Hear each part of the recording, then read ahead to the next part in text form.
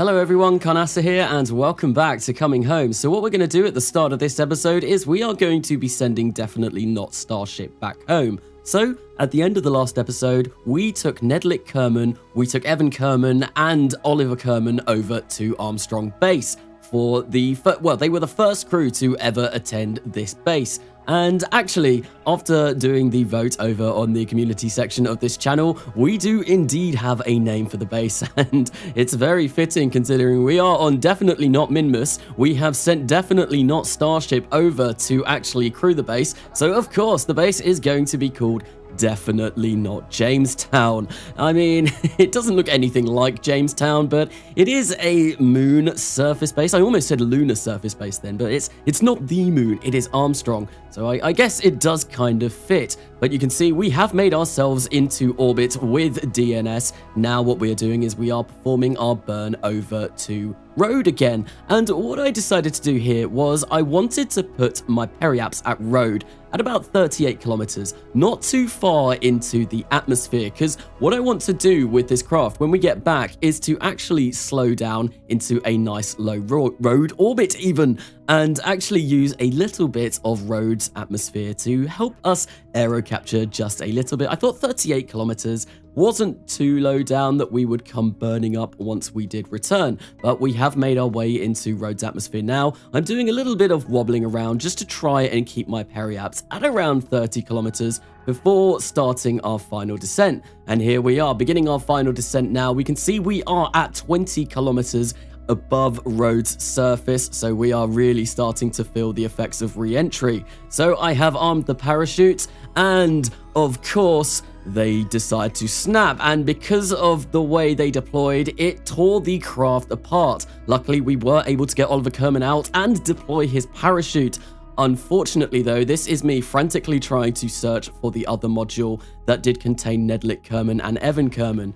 It unfortunately got torn apart, so that is another couple of casualties that we have had for the Road Planetary Space Alliance. This save has really been going quite terribly for the amount of Kerbals that I've killed, but we did bring Oliver back safely. Of course, he is going to plant a flag, and that was an absolutely terrible design. What I want to do now is come into the vehicle assembly building because we have another transfer window coming up to Fury. We do get a lot of those, probably because it is the closest planet to the Tempest System barycenter. So what I want to do is send over a vastly better relay network. We do have our one relay antenna on our scanning orbiter at the moment, but unfortunately, as I mentioned in the last episode, it only works when Road is closest to Fury. So what we are going to design here, what we have designed here, is a ginormous relay network. That means whenever we want to land something on Fury, we should have constant communication with the Space Center, which is going to be wonderful. And because I'm going to do that, we are going to send over 2 missions at once. And the second mission is going to be a rover. Now, the reason why I want to do a rover is because I still have the Fury Strategia contract up, and I have actually only landed in one biome. I did successfully land 2 landers in the last episode. Unfortunately, they both landed in the Midlands, so we are going to need to go to a couple of biomes. Rather than send 2 separate landers, I thought I would send a rover over, and then we could drive that rover. Once it lands in its initial biome, we could then drive it over to another biome. But the launch vehicle for this, on a theme that I seem to have been going on at the moment, is going to be definitely not Falcon 9, because it is essentially a Falcon 9. I mean, look at it. It's basically the same thing. So we have built it up, and we are going to be launching it Fury Relay on a Harpy X. I did actually decide to call it something other than definitely not Falcon 9, but Harpy X, I mean SpaceX, it's a kind of continuation of the Harpy series, which I have been using in this series, but it looks like a Falcon 9. But we have deployed, no, we have broken away. We have separated from our first stage. We had main engine cut off, and now we are making our way into orbit with the actual relay system. And there we have it. And now what we're going to do, once again, we are going to be focusing on reusability. Reusability is rather awesome, if I'm going to be honest, because we gain a lot of funds back every time we successfully recover a booster. So this first stage booster, well, this is the largest booster that I have created in this save so far. So it would be incredibly nice if we were able to bring it back down. And you can see we have slowed ourselves down to 10 meters per second using those parachutes. I unfortunately forgot to put antenna on the first stage booster, so we ran out of communications, but I tried to slow down at the last minute, and unfortunately, despite hitting the ground at 2 meters per second, yeah, the leg still broke. It's a bit weird, but now we are going to be coming back to the orbiter, and we are going to be making our way over to Fury. This is our trans-Fury injection. It takes a really long time, but there you go. I have cut out most of that, and we are on our way to Fury with our relay system. It's going to be very useful for the missions to come, but I did say that we are going to be sending 2 missions to Fury, and of course, this is going to be the rover on a Harpy X yet again. This is actually completely overbuilt for this. I really need to check the Delta V kind of statistics for going into planetary. Since doing these missions, I have actually picked up the Delta V map, and hopefully I shouldn't ridiculously overbuild my craft anymore. Not that it really matters if we are recovering our first stages, because we will be getting a lot of money back from doing that. There you go, the fairings have deployed, and we got a sight, a very short glimpse of the rover. We will see more of that later on, but now, once again, we are going to be turning back to trying to land this booster. I have attached antenna this time,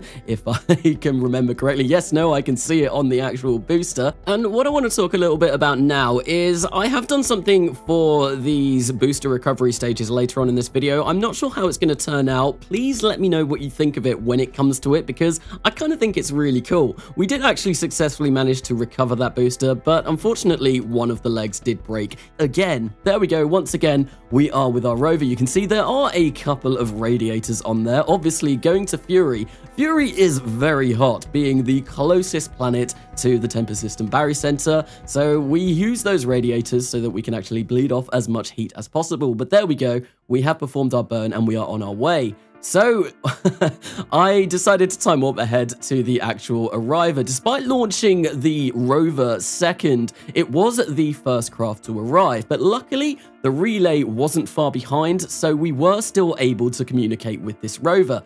Here we are, just putting ourselves into a nice low Fury orbit, and I do want to keep this in orbit for a little bit before descending it onto the surface, because I want to set up our communications network first. That way, wherever we land on Fury, we should have constant communications back to road. But talking of our communications network, here it is. The relay has arrived. We are going to be trying to capture in about a 1 megameter orbit. It's a nice round number, and the antenna that are on that rover should be able to reach the relays. And once again, I am doing my calculations for my resonant orbit not in my head, but I'm doing them on my own. I don't have a mod or anything to help me out with those, and I do know someone mentioned in the comments before, or it was over on the Discord, I can't exactly remember where it was, that there is a mod to do that for you, and I can't remember where that is. So if anyone would be as kind to inform me of that mod again, please let me know, because I really don't like doing the maths. I like to have a mod to do all of that math for me instead. So we have deployed our first relay. Now it is time to deploy our second one, and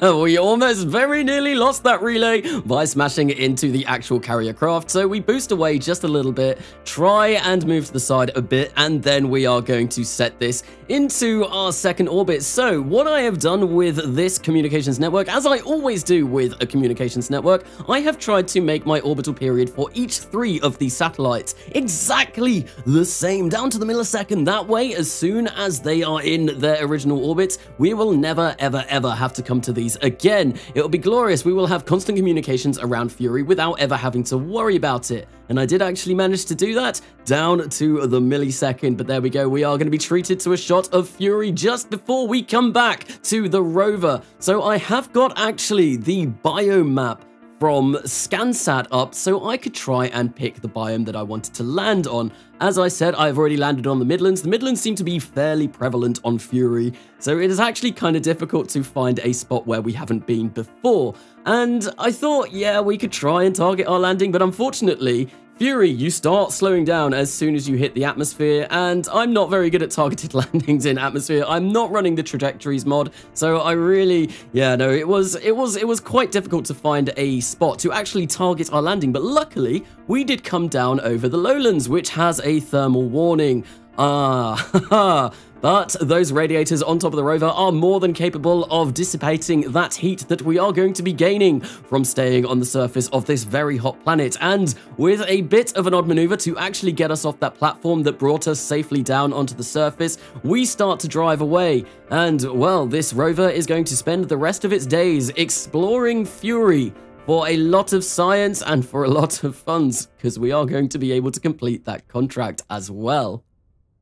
So with that, we did actually gain a lot of science, so we are going to come in and I am going to start making a beeline for some ISRU units, because I do want to make our base over at Armstrong self-sufficient. Our base, definitely not Jamestown. I do need to remember that that is indeed now its name. So with those new technologies that we've picked up, what I'm going to do is, of course, we are once again in the vehicle assembly building. And this is going to be a new module that we are going to be launching to definitely not Jamestown. So the two things that are either side of that ISR unit are in fact recyclers, and what they are going to do is they recycle supplies. Each one works for 3 Kerbals, so this means that we can have a crew of 6 Kerbals on definitely not Jamestown, and what it will do is it will severely reduce the amount of supplies that they are going to be using, so we can keep Kerbals on there for a greater period of time. And because of that, well, we are also going to need to upgrade our hab time. So what I am doing is,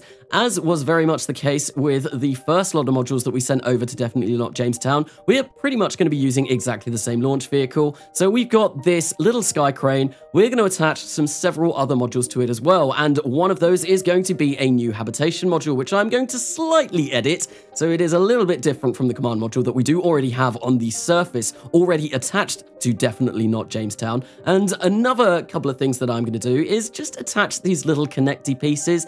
I thought if I've got more options where I place modules down in the future, it'd be kind of nice. I have options where I want to go rather than being confined to the docking ports that I already have. So we are going to open ourselves up to future expansion as well with this craft. But there we go. We have finished it. We are updating those landing legs because they always seem to break, the Falcon ones. So I wanted something a bit different. So I know we just built that Armstrong base piece, but actually what we're going to be doing is we're going to be launching definitely not Starship 2. And I know what you're thinking. Well, Carnasa, this mission completely failed before. You lost the first stage booster and you lost the orbiter. So why on earth are you doing this again? So I have indeed updated this spacecraft. You can see we do actually have some aero brakes on there, and we have some massive, absolutely ginormous aero brakes on our first stage booster, and I thought this probably will help us slow down in the atmosphere a lot better than not having them. So I did have aero brakes on the first stage booster before, but they were absolutely tiddly compared to what we have now. These things, I mean, look how big they are. They are absolutely massive. So they really increase the amount of drag that we get, and we are able to touch this down successfully, which is great because we get about 90,000 funds from recovering that first stage. So I'm not going to send this crew over to Armstrong. This is just going to be a test, which means we are going to have way more fuel in here than we would on a return, which does make it a bit heavier, but we also are going to be able to use our engine to slow down a bit. Once again, our parachutes did rip apart, but luckily, those air brakes did keep us stable, and our main parachutes were in fact able to deploy. And there we go. We can see we are coming down at a nice 6.5 meters per second, even slower now that we've deployed the engine. There we go. We have touched down safely, a fully reusable spacecraft. So finally, another transfer window has opened up. So what we're going to be doing is we are going to be sending a relay and a scanner over to Hydrus. This is, of course, going to be the relay network that we are going to set up, so we do have communications. I didn't show the build for this because it is exactly the same as the one that we sent to Fury. So I did mention earlier on I did something a little bit special with the booster landing stages, and this is it. I was definitely 100% not inspired by what SpaceX do with their streams for this. So we get to see the orbit, well, the second stage making its way to orbit at the same time as the booster tries to perform its landing. So let me know what you think about this, but you can see the booster, the first stage booster, is now coming down very slowly, and any minute now it is going to touch down. I'm really struggling with it. There we go, we have landed, and that means we can focus once again. Well, we always saw what was going on with the second stage, but yes, we are back to the second stage, and it is going to perform its transhydrous injection. Not anywhere near as bad as performing a transfury injection. There we go. We can see Rode disappearing off into the distance as we turn our focus to the scanner, which is launched on an MRLV, and that is a medium reusable launch vehicle. So I'm getting rather good with reusability now. We've had, what, 2 in a row that we have actually successfully put down, which is really, really fantastic. The funds that we get back from that are going to be really, really nice. It's always nice to get a little bit of money back. But there we go. We did have a bit of a coast stage before we fire up that engine again to get ourselves into orbit. And once again, we are going to be treated to the Rode Planetary Space Alliance multicam whilst we watch the booster descend and also watch the second stage make its way into orbit. So the second stage for this, the actual payload is the same as the scanner as I sent to Fury in the last episode. I'm really not really innovative with these designs at the moment, but it did the job. It worked perfectly. The only difference is we don't have relay antennas on here, because that is going to be provided by the relay network that we are sending over. But I did miss it. I did miss talking about it. We did also successfully land the booster yet again. So 3 in a row. We are really on a roll with our reusability at the moment. But there we go. Bye-bye, Rode, as we are going to finally come back to that new module that I have built for Definitely Not Jamestown. And this is going to be launched on exactly the same launch vehicle as we just launched the scanner. And a problem with this is when I was building this, I incorrectly set my root part. So when I detached for the second stage, well, it changed us to the booster rather than keeping us onto the second stage, which means FMRS got messed up, so we're not going to be able to recover this booster. And it also caused us to do a little bit of a spin when we were, well, when we separated. But we did manage to recover from that spin, and now we are on our way over to orbit. There we go, we have achieved orbit, and it is just a quick burn to make our way over to Armstrong. It really doesn't take a lot of Delta V to get to Armstrong. I think it's about 650 meters per second, and then when we get there,